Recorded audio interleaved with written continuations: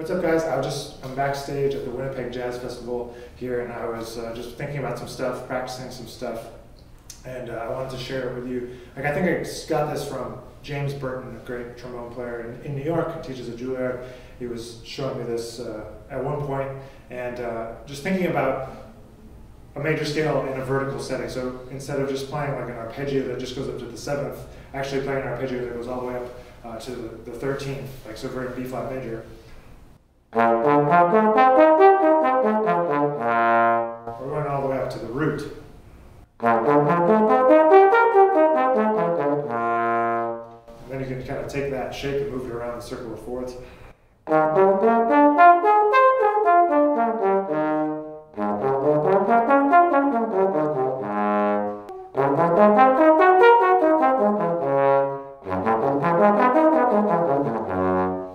You get the idea. So kind of just flipping a major scale on its head. And the other thing you can do is take the same thing and practice different kinds of arpeggios. I was thinking about practicing not only just a major 7 up to the 13th, but then changing the 11th up to a sharp 11.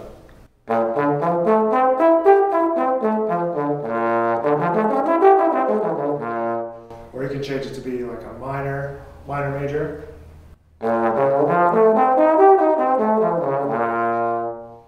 Or just a minor 7 up to the 13th. There's all these possibilities, and even going up to the root on that. Just taking the time to I just like to think of new things to practice, and I thought that might be interesting for some of you out there looking for things to practice. And then the other thing I was thinking about is not only playing it slow with a single tone, but kind of trying to recreate that Coltrane kind of sheets of sound kind of thing, just with like a major sound. You know, it could be over something else, but just with that B flat major sound. Thinking about that one.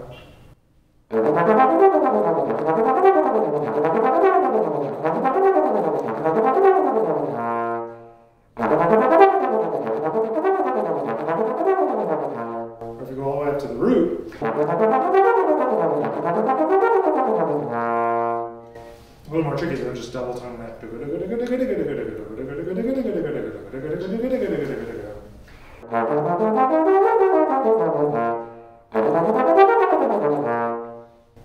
But for me, I think I like the one that just goes up to the 13th.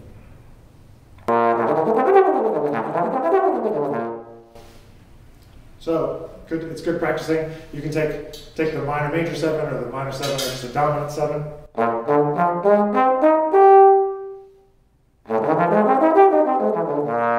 Just kind of start moving it around the horn.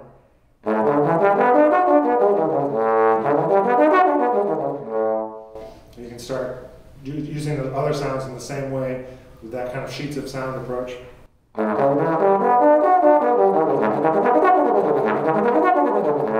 With the dominant 7th sound. So anyway, just something to think about. So thanks to James for that idea, and here at the Winnipeg Jazz Festival, about to go on in a couple hours. So happy practicing, and we'll see you soon.